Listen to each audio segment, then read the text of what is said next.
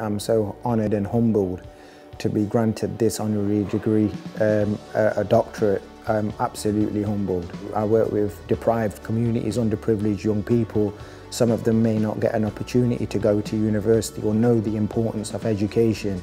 And what I'm hoping to do is, this will inspire those young people, because I was one of those young people, and this will show them that anything is possible if you dedicate yourself to your God-given purpose and you work hard. I would have never dreamed of being here today. This is an absolutely massive moment in my life, what I will remember for the rest of my life. Make sure that you've got the right people around you, people that actually inspire you, that encourage you, that lift you up. Make sure you know what your why is, because once you find what your why is, you can go anywhere. I say to kids that education will help you make more money and work less hours. Simple as that. When you get into a position of power, a position of responsibility, don't just aspire to make a living, aspire to make a difference.